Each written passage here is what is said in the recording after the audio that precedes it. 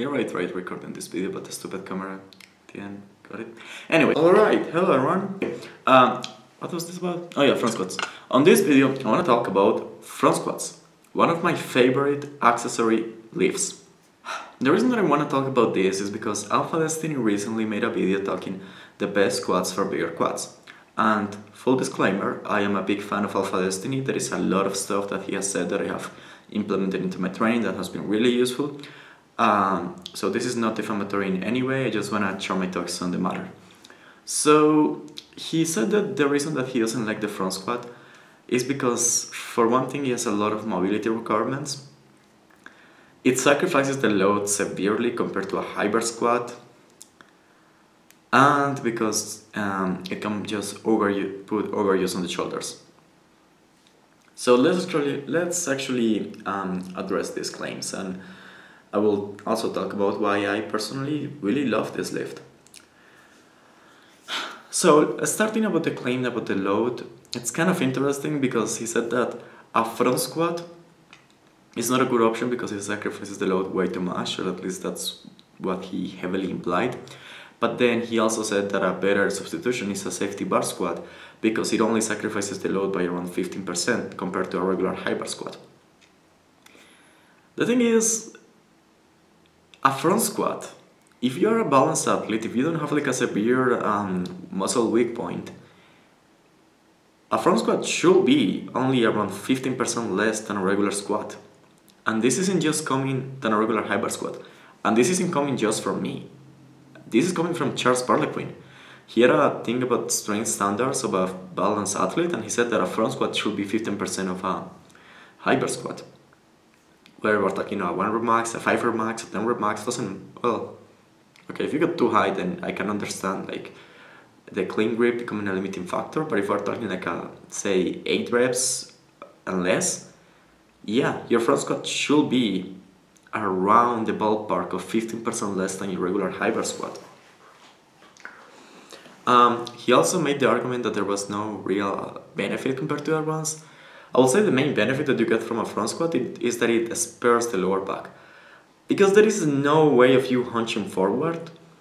A front squat spares the lower back quite a bit because you have to keep your torso straight. So you cannot like try to good morning it, which is basically where a lot of the stress that gets to the lower back comes from that good morning motion. You don't really get that from a front squat.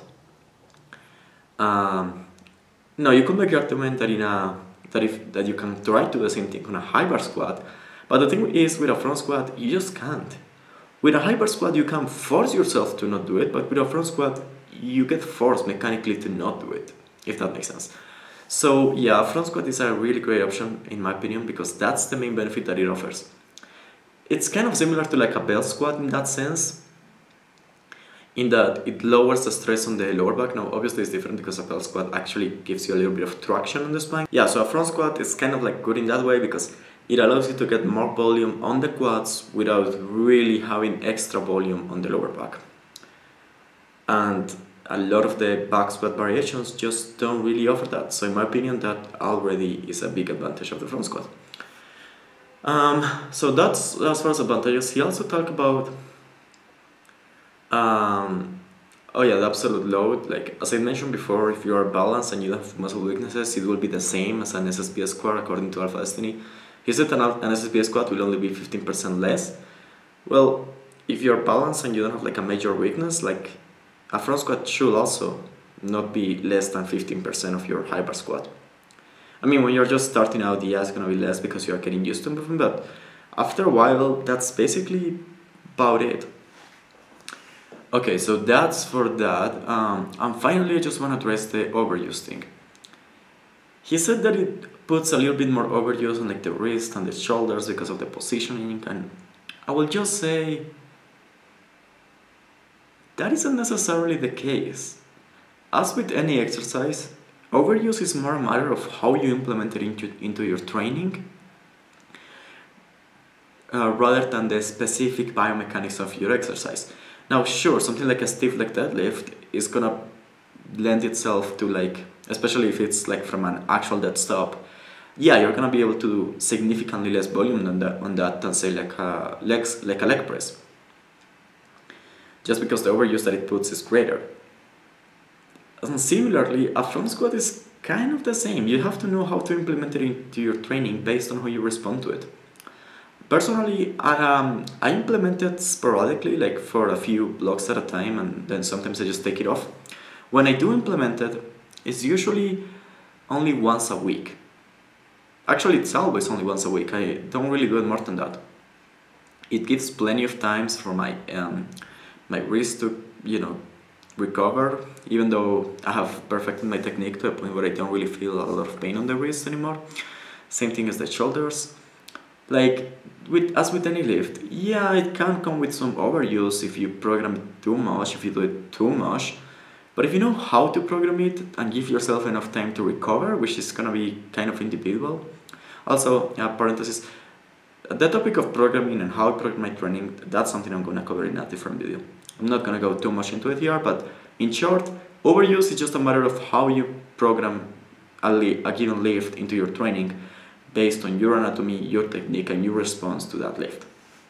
Okay, so now that we have countered that, let's actually talk about the benefits of front squats. So there are actually a few benefits. One of them is one that I tested earlier about being able to train your quads even when your lower back is tired. Like, there are sessions where I have been able to do a front squat right after a max effort deadlift. I will do a max effort deadlift, which, admittedly, lift at me is like anywhere from 180 to probably a little bit above 200, maybe 210, depending on the variation that I'm using. Somewhere along those lines, kilograms, 180 kilograms to 210 kilograms, depending on the variation that I'm using. I've been able to do a max effort variation followed with a front squat. That is not that hard, and it's actually great because it allows you to get volume on your quads without really excess taxing on the lower back. However, the main benefit, in my opinion, is that it forces you how to brace. It teaches you to brace, it forces you to brace. On this video, I did a set of front squats. This set of front squat was 115 kilograms for a set of 5, with the intention of it being an AMRAP. This was 115 kilograms for a set of 7, also with the intention of it being an AMRAP. They were both recorded in the same day, about, I will say, half an hour apart or so. The main reason that I was able to get those 2 extra reps here is because I braced properly. So here I didn't brace properly, I lost my position in the first rep, and I just let the bar to get into this weird position where it kind of kept tiring me out and it wasn't bracing properly, and then I kind of lost the grip, and then that just led to me failing more or less towards the end because I just couldn't really balance the bar anymore after rep 5. Here, actually, as you can see, my quads were more or less the limiting factor. I was able to keep the bar balanced between my shoulders the entire rep, and in fact, if you see the last one, the grindy rep at the end, most of the grind came from my quads, not really from my core or my upper back. Which is to say, it forces you to brace. It forces you to brace your core really deeply, because otherwise you're gonna hinge forward and you're gonna miss reps, as you saw from my example. But it also forces you to brace your upper back. It teaches you to strengthen your upper back, to really hold yourself tight under that load, even though it's trying to push you forward. You're trying to keep your upper back in such a way that you're keeping the load where it's supposed to go, and it's not really hinging you forward, like you're actually holding it with the upper back. So it's going to strengthen, at least isometrically, the lower back, but it's also going to strengthen the core. And in my opinion, this is also a big benefit. Especially if you're interested in strength, those areas, especially the lower back, in my opinion, is like one of the biggest areas that people get injured on, from what I have seen. I would say it's probably followed by like shoulders and then lastly by the knees, but the lower back is probably number 1. And a lot of times it's because people don't really know how to brace properly, or are just not strong enough to hold the weight tight and keep themselves tight with their back. And a front squat pretty much solves both of those issues. It strengthens your core, because again, if you don't brace properly, you're not gonna get as many reps as possible. Like, if you wanna get better at the front squat, you have to keep yourself tight, period. And also as far as the lower back goes, and the upper back, same thing. I mean, the back is an entire system, which a lot of people kind of forget about, but the back is a system. If you run the upper back enough, eventually there will be some rounding on the lower back. So by forcing you to strengthen the upper back, in a sense, is also covering to the lower back. Strengthening these joints and these muscles and teaching yourself how to brace properly, man, like, in my opinion, from what I've seen, that's like the biggest issue that causes people to injure their lower backs while lifting, while deadlifting or doing good mornings. So if you solve those issues, if you strengthen those 2 points, that's gonna be great for preventing injuries, especially if you are interested in training for strength. So I would say that's actually also a big factor. Now, I will admit, at the beginning, you're not gonna get as much of a stimulus from the front squat, and that's because you're gonna have to work on your core, your technique, because it's a little bit technical. Obviously, not like an Olympic lift, but it's mildly technical. So you're gonna have to work on the technique, you're gonna have to work on the core, and you're gonna have to work on the upper back first. Make sure you get those on points, and then you're gonna be able to actually find benefits for your quads. So anyway, yeah, this is the same as with any other lift. You're gonna have to perfect your technique before you start getting carryover, but it doesn't take as much as you may think. Like, if you already have to strengthen your legs, and if you were already good at high bar squats, learning how to brace is only gonna take you a few weeks, and then after that, it's gonna be a mixture. I would say a few months, maybe like 2 months down the line, you know, that's like 2 mesocycles.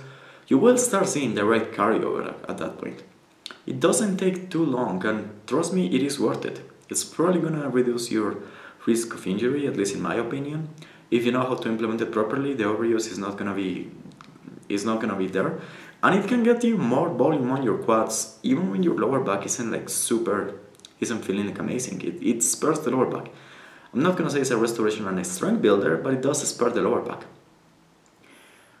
So for all of those reasons, I think you should definitely consider introducing the front squat to your training. Now, I will say it has certain mobility requirements, panty flexion, and also, wrist mobility and shoulder mobility. Even if you're doing the bodybuilder style with your arms crossed like this, it has certain requirements. You're gonna have to decide if you have those or not. I mean, it's not the end of the world if you don't. And, for certain people, but there are ways to work around this. Like if your biceps are too big, which sadly that is not something I can relate, but if your biceps are too big, you can just use straps and hold it in place with that, in like this form.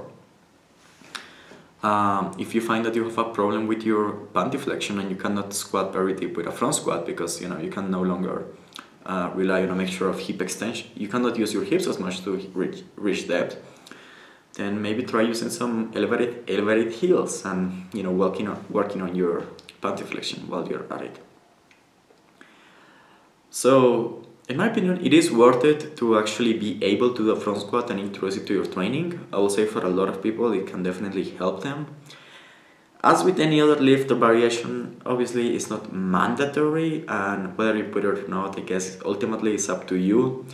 I'm just saying there are benefits to front squats and there are good reasons why you should have them. And they can be a magnificent squat builder. In fact,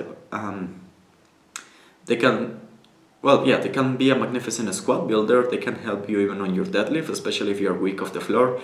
And they can also help you build bigger quads quite significantly. So yeah, anyway, this has been it for this video. I'm gonna talk about programming in another coming video. If you guys like these long formatted videos, just let me know and I will make more of them. Kind of talking about different lifts and stuff and different programming techniques and just like more in-depth topics. And yeah, see you guys next time.